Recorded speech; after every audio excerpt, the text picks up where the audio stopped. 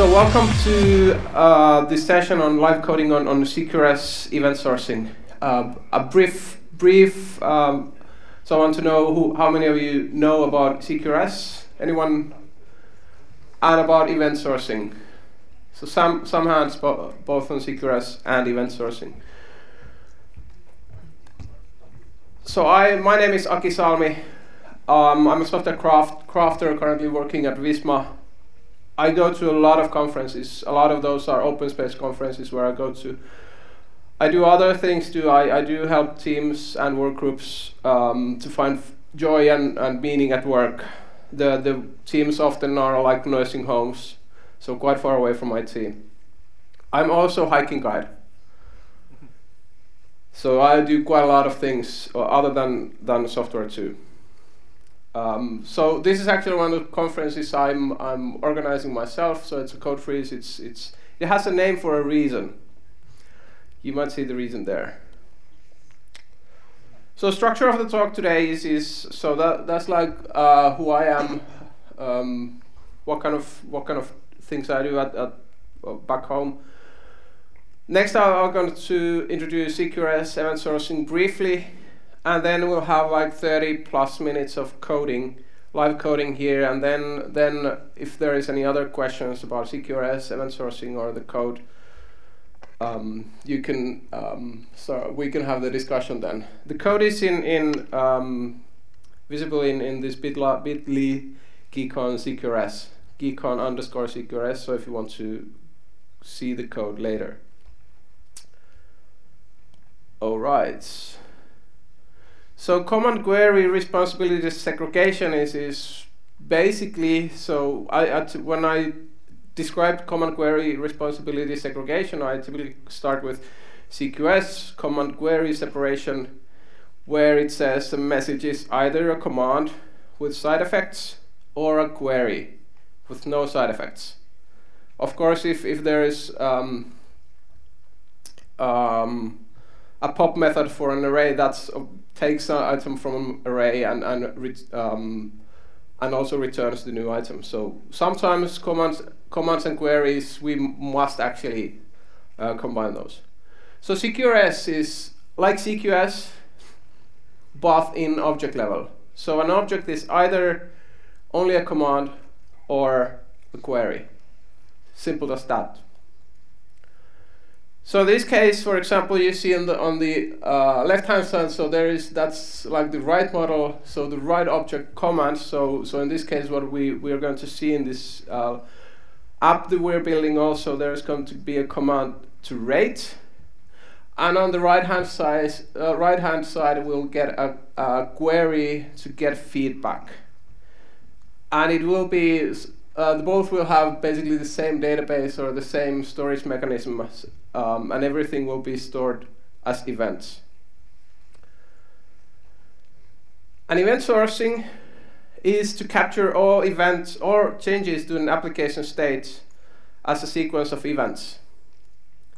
So I draw this. So the typical way or currently or often used way to store the state is to have state as any given moment. And in the event sourcing, it is that we do create an event. So we start by drawing a circle, then we add color in it, then we have a triangle, and then we start adding more stuff into it. And as the last thing, we're just adding the apples into the tree. So this is to describe event sourcing. So the app we're actually building now is very simple. It's a feedback app, so you can give feedback for sessions in a conference. So basically, there is a need to create a session. So what conference organizers can do, participants can register to a session and rate a session. So give it a ratings 5 stars, 4 stars, 1 stars, and then the session. Or the speaker and the conference organizers can get session feedback, since the feedback is always good. So basically 3 commands and 1 query.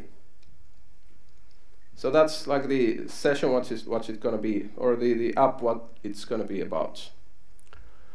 So this will be in four steps. So the first step we're going to learn is what is a command, how to handle a command, one way of doing it. The next one is that we are going to build a read model entity from event stream. So how to build that.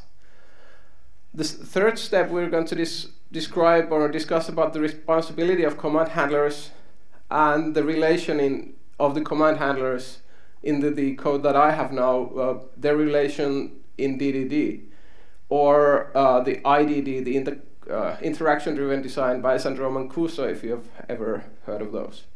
Step 4 is about business rules and validations.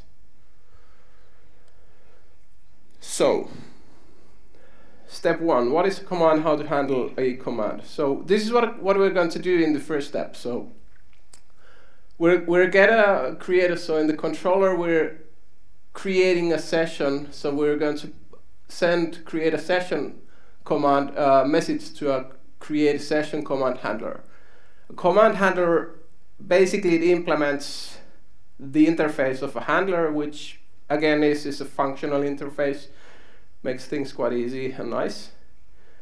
And in the handler, what we're going to do is we're going to get a unique ID for the session. Then we're going to create the session, and there are some events going to be created for the session, and then we're actually going to save the session into event stream. And there's like the magic of events. But actually this time we're not doing the saving part, so that's what we're going to do later in the course of time. There was a talk about, Peter had a talk about maintainable code and naming, so I don't name things as session repository. Session repository, I know it as schedule. So what I try to do at this point when it comes in the database, or there's going to be one row in the database saying that there's going to be a UUID of the session, then there's going to be some class metadata, and then there's going to be representation of the event and the version number. So it's time to code. So what I've done also is I created this acceptance test that gave me focus. So I actually started by creating this class. So this was my first thing when I started to work on this app. So this was the first lines of code that I did. And this is just for the steps here are for me to for us to understand what we're doing at any given time. So given a session, so basically I do call the REST controller for the create method to create a new session. So let's go to the test case. So I have tests already done. So this is how we'll test drive this piece of code. So let's run the tests. And by the way, the acceptance test, of course, those fail currently, because there are quite a few things that are not done yet. So the session root fails. Session root should. So that's also one way I'm actually naming my tests. So session root should return UUID in the location header. And it says here in the test case that when I send the message create to the root, it should actually get the session UUID from the command handler that is given as a parameter to the session root. So let's do it. So instead of doing that, let's create a local variable, and it says we get this from the command handler, which handles a method. Oh, you don't see that. It says add session command. I have to create a new add session command, and it takes a title that I get from new session dot title, and I need to assign this to a variable. So let's run the tests again. So that test actually, so it says 2 failed, which are the acceptance tests, which are failing now. So I want to briefly go through what the command handlers are doing now. So command handler basically implements the handler, which is a functional interface that takes a message. Message is either a query or a command, and it returns something. In this case, it returns this session UUID that we will actually give to the location header. So the next step is since I did test drive that, okay, there is a command handler that does something. So what I'm going to do now is test drive what the command handler should actually be doing. And I'll just run the test, and I have a 3rd failing, and the failing says it gets different UUID that it actually expects. So what I in this command handler, what I tried to do was in this picture. So the first thing was it should create a new UUID for the session. So it should get the new UUID for the session. And here it says schedule.new session UUID. So let's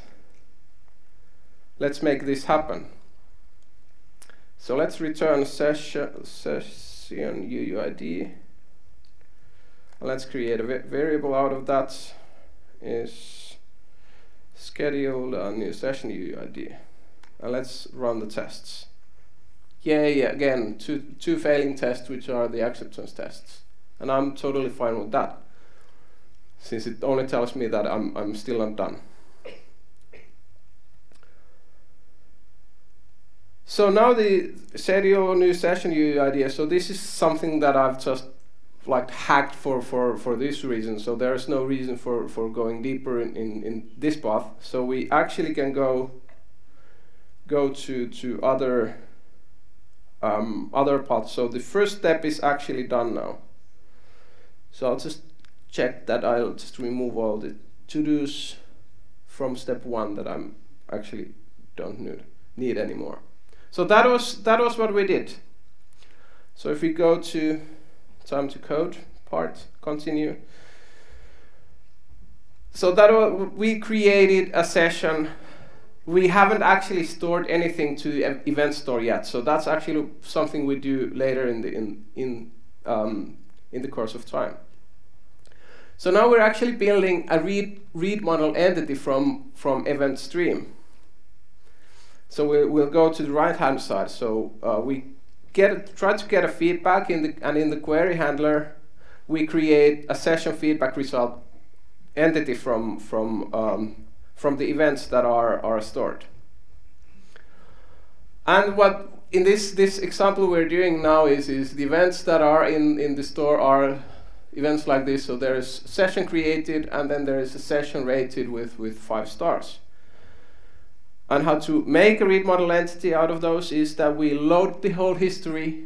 It goes through all the events, and it creates, it adds the title and it adds ratings, so that I actually can calculate the average rating. So I actually have, it's called get average rating in the code, and not get av like in here. So time to code again. So step 2 here. This was also the way I actually started when I implemented this, was that when I created my first session, I thought that it actually would make a sense for me to go to the projection and go to the read model, since then I would learn myself more out of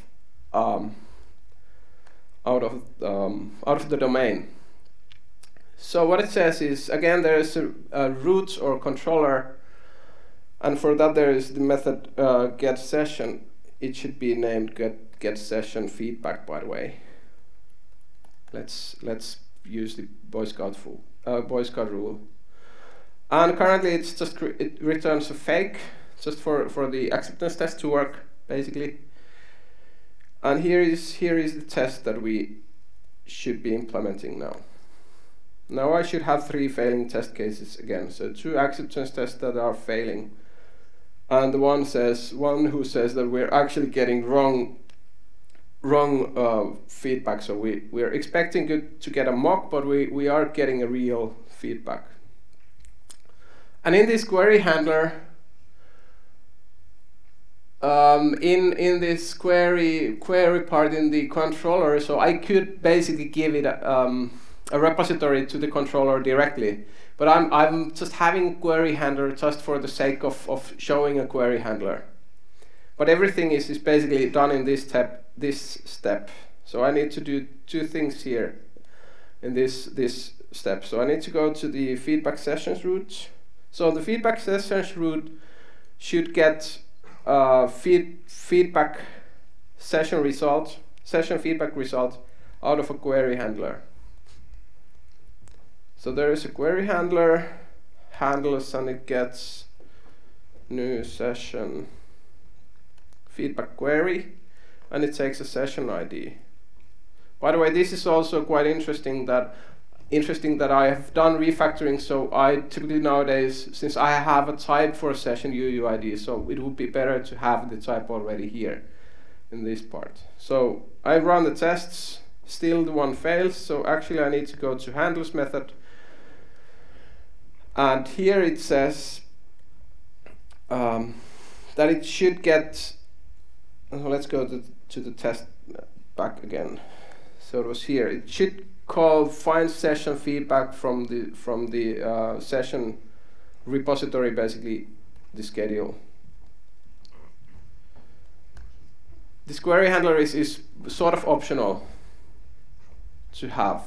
Schedule.find session feedback session UUID from feedback query session ID. So I'll get a session feedback from here, and instead of returning feedback, I'll just return session feedback and run the tests. And now there's two tests that are failing. So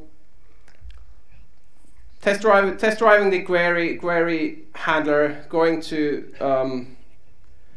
now to the repository, but this doesn't do anything yet. So the repository, how I'm doing the repository here, so there is a test case for the next test case for me. So what the repository should do is, I'll just go to this again. So the repository should get the history, all the events, and it should load the events into a new session feedback result. So it says here. So when I send the message find session feedback to the schedule, I expect the schedule to send find by UUID to the event store, and the event store returns to events here. Actually, let's just make a third one here, which would be registered. Participant registered events, which takes, what does it take? Session UUID, which is UUID, and then it takes participant UUID.generate, so whatever it is. And the version, of course, should be 3, since there should be 3 sessions created. So if we run this test should fail again. So it doesn't call event store find by UUID. So let's make a call to event store to get all the events for the session. So event store find by UUID, it takes a UUID called random, but we're not doing it, we're getting the UUID this way. So I'm introducing a history. I like more history than events, since it's a history at this time. So this is the way I'm actually building a new entity in event store. I'm loading all the history, so I'm loading all the events from the history, and then I'm loading it into I'm loading that and creating a new feedback result. So it's still failing, and the reason for the failure is that get version is faking that it always returns -1, since if I had not done this, it would have basically worked so the test would have passed earlier. So this is sort of, I needed to fake this for the sake of demonstration. So I'll show you where we are now. So we are currently, so we are creating, so in the history load, it takes all the events and it creates the session feedback out of those. So let's go to session feedback result, and there's a test here. I'll just ignore this again. So I should get now 4th test to fail. So this is for the sake of making sure that, so this is that it actually, the UUID of the session result is actually the one in the session created event loaded from the history. And let's make that happen now. So when I call the load, I create a new session feedback result, which is a private, of course, and this, I've created a private class to separate the history and the projection from the aggregate roots sort of things. And what it does is it instantiates a new event loader that has basically 3 methods. One to register an event listener, and event consumer, and then there is a method apply that takes an event, and if the event is registered, it actually accepts the event, and then it pumps up the version number of the events. So basically what it does is when I play here the session created event, it goes to here to session created events, it applies to this method, it calls this method, and it modifies the event this.uuid in this private class.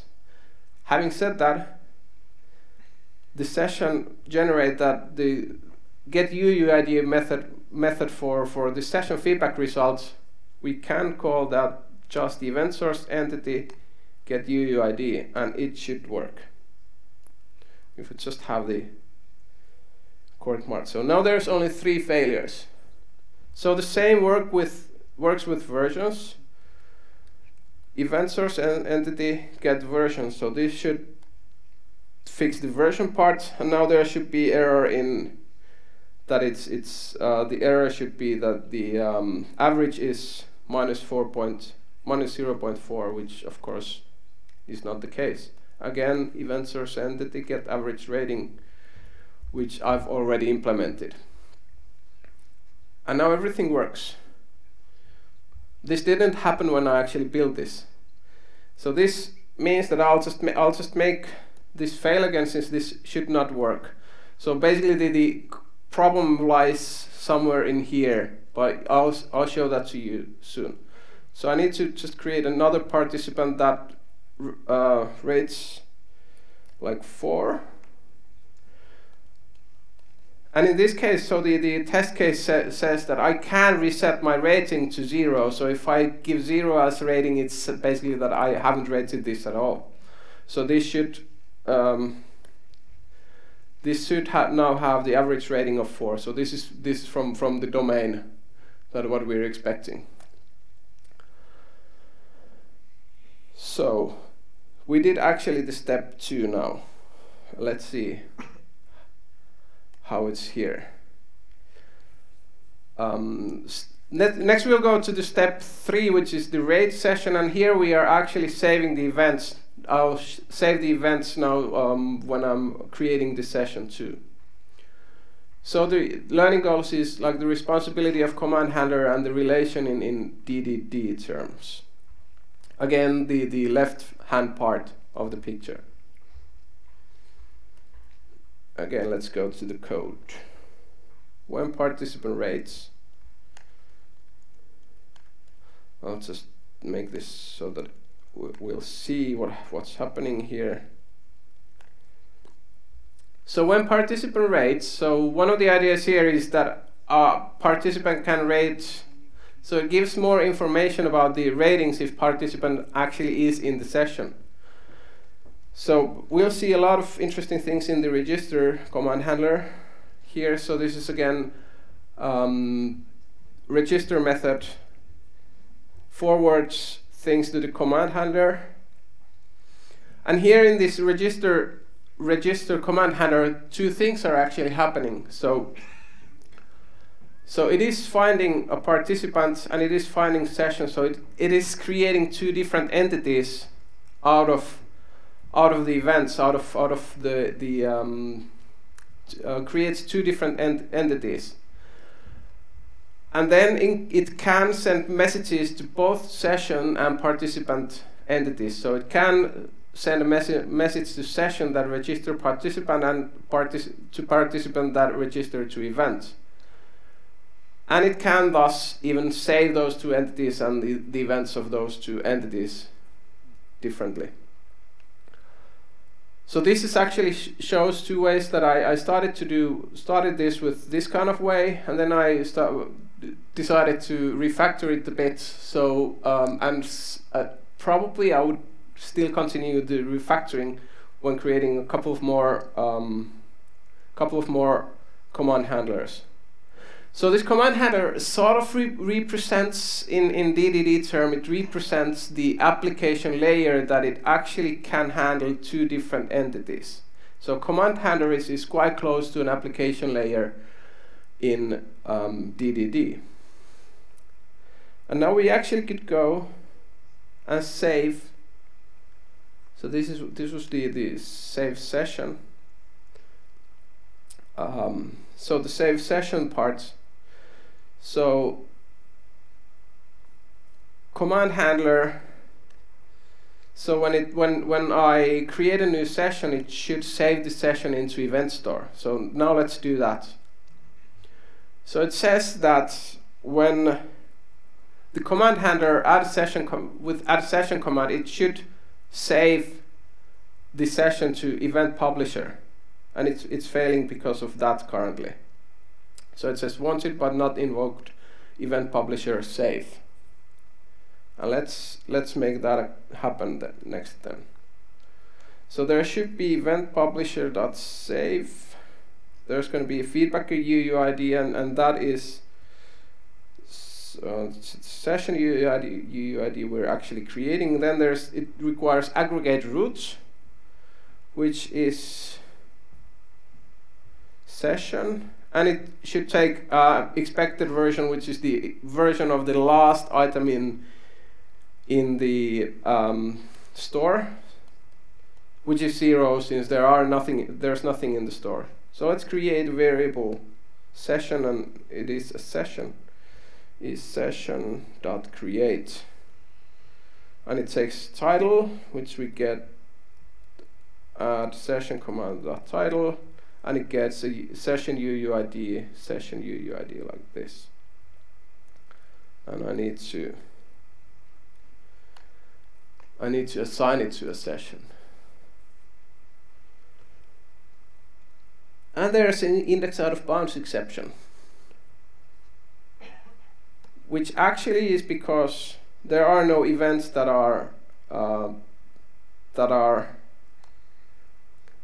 stored yet. And for that reason, I have another test case here that I need to unignore that will make this happen. So you'll see soon why there was this exception. So this says that when I create a new session, so session create, it should get version should be 1. So let's see. So session create basically does nothing here. So what we want to do is we want to create an event. So we want an event to be created, an event that is then published. So if we see here is that there is this event create session that basically what it does is it calls publisher publish, which then publishes the events, and then it actually gets stored into the database. So session create, actually we need to create session.create session, and it takes title, and it takes you your ID. And this should now make all the REST tests passing, not the one acceptance test. So let's see how I'm actually publishing now events. So let's make a deep dive into this. So there is an event publisher. Event publisher is so this is again a private class. So I've decoupled the publishing part from here. So it takes an event. What it does is it takes an event source entity, which is again the internal representation of the domain entity, and it applies the event. So I could have like domain so certain domain validations at this point. So there might be the thing that I can't rate if I have not registered to the session. So it's not supported yet. So when I publish this, I create the I modify, I apply the event to the entity that I'm using, and then I'm adding it to the uncommitted changes list. So an event publisher is, if we go to see that, it has, where is it, event publisher? This one. So again, this has three. Well, actually we were looking at this. So just take publish, and it publishes the event. All right.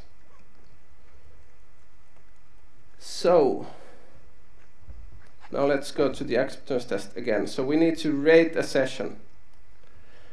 So to rate a session,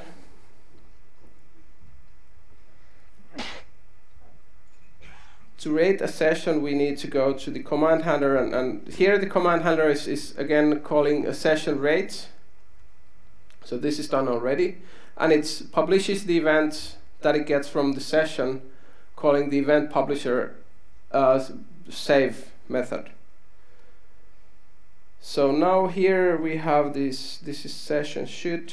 So we have a couple of more tests here that we could unignore, and this should, it works because we already did the changes we needed for this to work. So when I create a session and when I send a message that actually creates an event in the entity, it adds the event to the uncommitted changes event list that the event publisher is actually using then. This is actually the place where I'm probably going to do a lot of changes at some point. So actually, what we're still missing from this example is to make this last test fail, that it says that I can reset a rating, which is basically, it means that when we are creating the projection, we reset the rating if someone is rating the stars as a zero. So let's go and we can do it here, and we actually need to have it exactly like we had all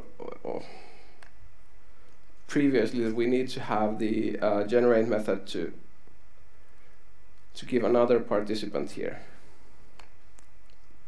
So this should recreate the same failure we had previously. So let's go to the average rating, and it calls the event source entity get average rating. And basically what it says that whenever there is a session rated event, and if the session rated event has stars of 0, then the session rating should be removed from the user in this case. So I can make it very easily, sort of hackish way now. Stars.0 equals event.stars. If if it's 0, then I can, what's the ratings? Dot remove event dot participant UUID. Oh. It removes the event from the participant UUID.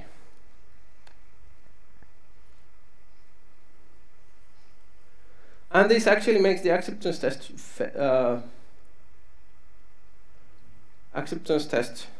this should be 3, of course, not 0. Makes the acceptance test to fail, to pass 2.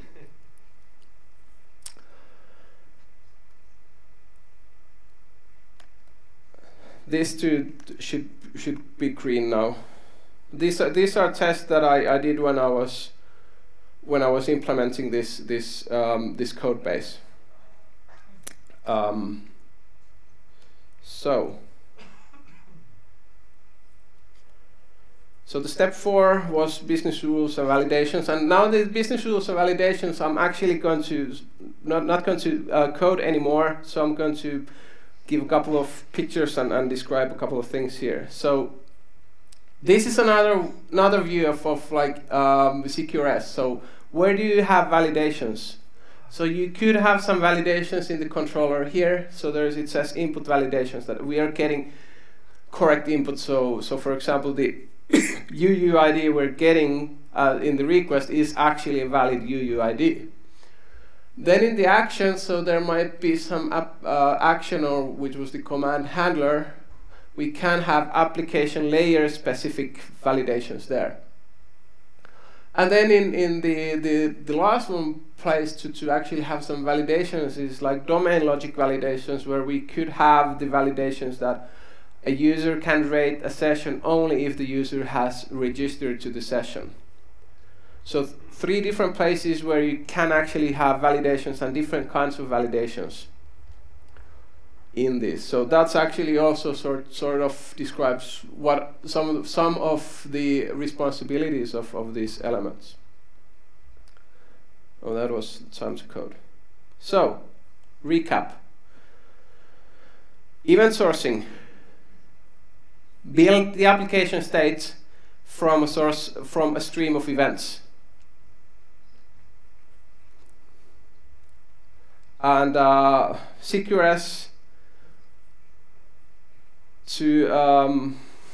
I'll just have it here, this picture again. CQRS have different read model, different write model. You can have the same database, you can have different database. That's not CQRS specific things. Doesn't matter how you are creating those, whether it's the same database or different.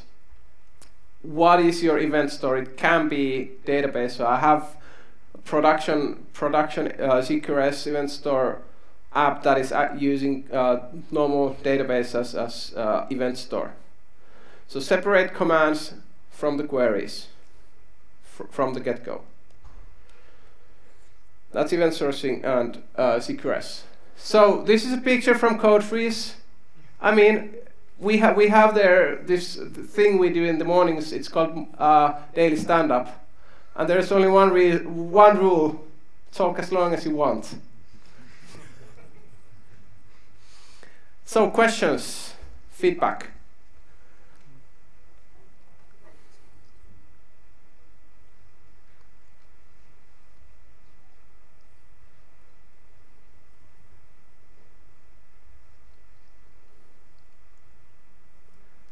No questions then. Thank you.